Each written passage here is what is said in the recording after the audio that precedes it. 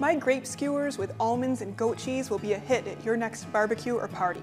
To begin, all we have to do is take 6-inch skewers and thread them with some green grapes. And we'll just set these aside. Now we need to make a little bit of a glue so that our ground almonds will stick to them. And I'm going to use goat cheese and milk. Grapes and goat cheese are a wonderful combination, and they're a perfect finale to the end of the meal. So I'll add in some milk.